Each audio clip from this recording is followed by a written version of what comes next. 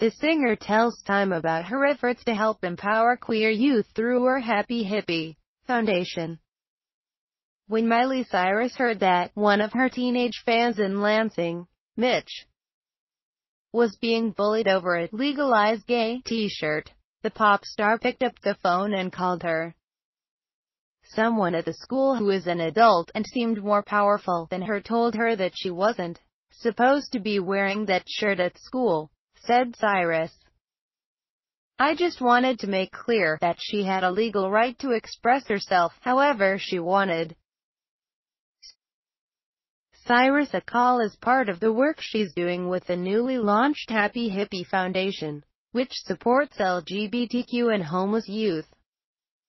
When Cyrus launched the non-profit organization earlier this week, she spoke in interviews about her personal investment in the issue, saying she'd had relationships that weren't straight.